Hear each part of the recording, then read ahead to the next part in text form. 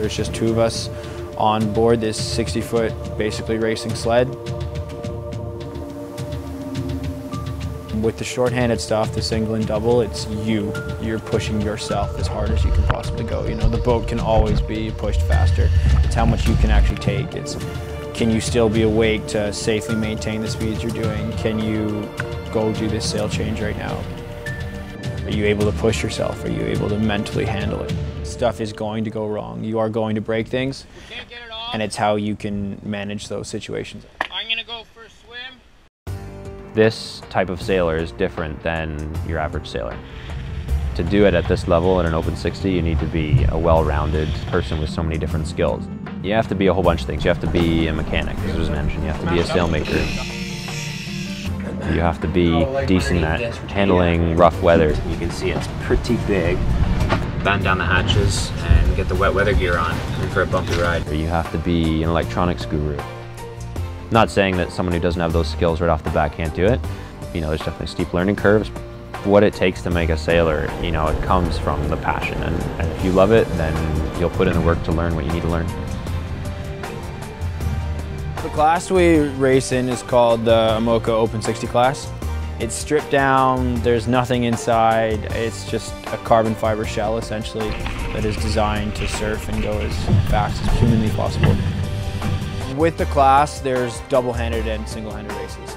Single-handed is just one guy on board a 60-foot race yacht on his own. The double-handed is just two of us on board the 60-foot race yacht. Sandy does the single-handed stuff, and I do the double-handed stuff with him. I'm not crazy enough to do the solo, not really interested in that. I like having at least one other person there, someone to bounce ideas off of, and just company. I think I'd go nuts on my own for 90 days. The first time I'd ever done any type of sort of ocean crossing alone, I did 4 races, and the largest one was from France to the Azores and back solo. So it was 2,400 miles total by myself. After everyone was asking me questions about the race, so why are you doing this, that sort of thing, as well as to get to the Vendée Globe. But I had no idea that it was going to jump to an open 60 in 2 years. I thought I'd have a little bit of time to think about it. The next race that we want to do is the Transat Jacques Vabre from France to Brazil. So that's November 2017.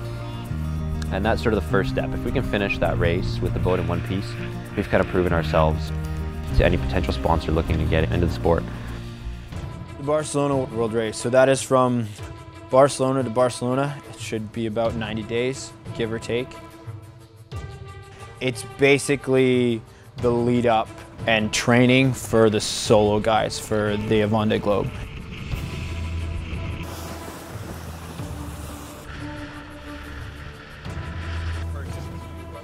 The Vendée Globe is the big Super Bowl. This is a trial run, I guess you could say.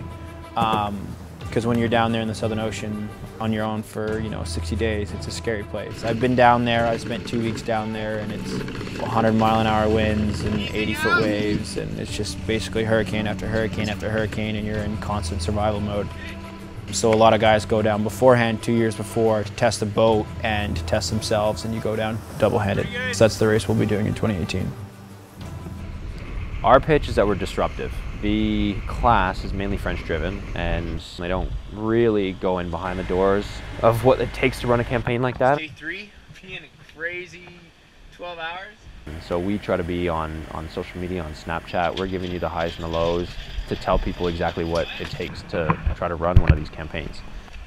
We crowdfund everything we get, so that comes from a variety of things, from people donating on GoFundMe campaign to people coming sailing with us, to people buying merchandise. We're all volunteers here. Neither Sandy nor I have taken a paycheck. It's all about fundraising now. It's all about maintaining the campaign and the image that we're trying to display to potential sponsors. It's about keeping this boat afloat.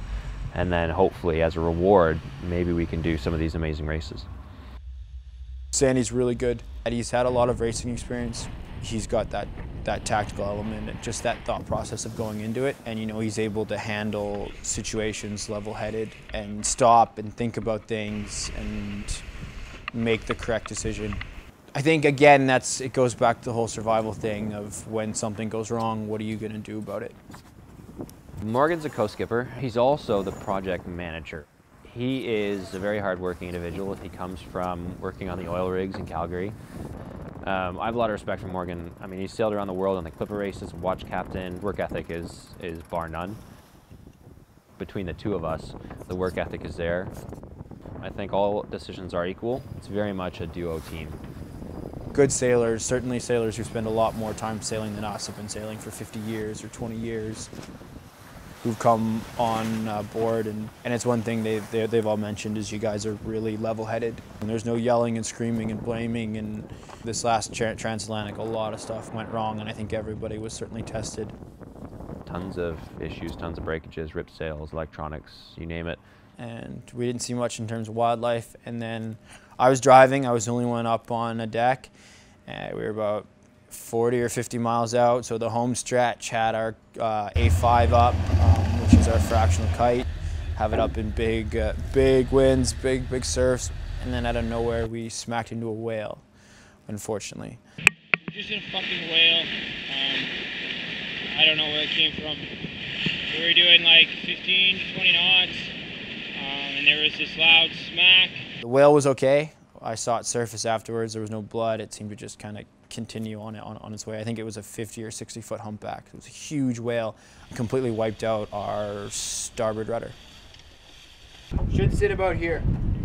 A new one runs about 20 grand US. We were able to find a used one out of the UK and get it shipped over, and we were dealing with customs, and then we had to get it retrofitted to fit our boat. That took about 3 weeks, which put us way behind schedule. It's still a little bit longer, but it works.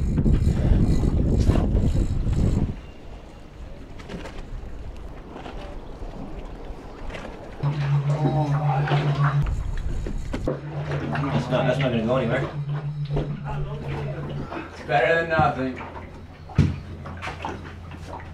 Certainly put a bit of a thorn in our sides. We didn't budget for that, so we had to kind of pull together the money for that.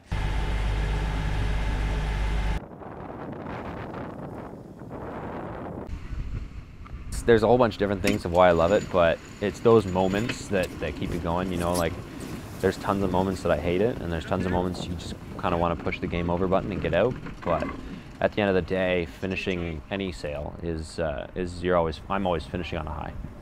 And that's what I got addicted to, the problem solving, being on your own, the fact that you can't really call for help. You know, I can't get on a phone and get a helicopter to come pick us up. Their range is maybe 300 miles, and we're usually a lot further offshore than that. So it's you, and if you have problems, you sort it out.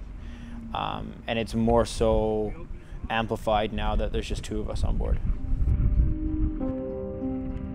The time when I'm alone at sea is truly the time that I've been the happiest in my life. Sipping on a coffee, driving underneath the stars with 10 knots of breeze behind you, that's my image of the perfect world.